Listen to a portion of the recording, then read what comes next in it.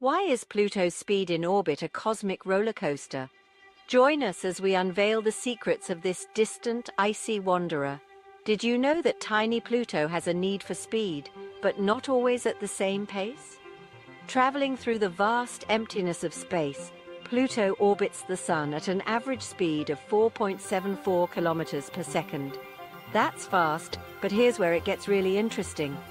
When Pluto cozies up close to the Sun, at a point called perihelion, its speed rockets up to about 6.10 kilometers per second. Imagine going that fast.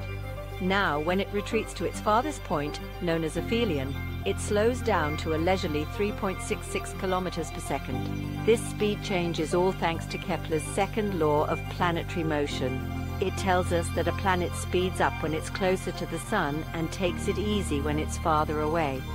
So next time you look up at the night sky,